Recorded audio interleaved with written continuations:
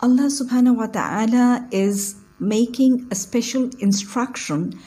In fact, here the Muslims are being forewarned that they should avoid all those evil things which people of Bani Israel were involved in. The basic error during the degeneration of the people of Bani Israel was that they had started entrusting the positions of trust to the incompetent people. They began to entrust positions of responsibility and religious and political leaderships to people who were inefficient, narrow-minded, immoral, dishonest, and wicked people.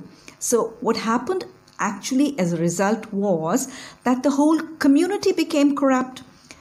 So the Muslims are being cautioned against this evil, and the Muslims are being enjoined to entrust positions of responsibility to qualified and competent people of good moral character, righteous people, pious people, God-fearing people, believers who are actually fearing of Allah subhanahu wa ta'ala.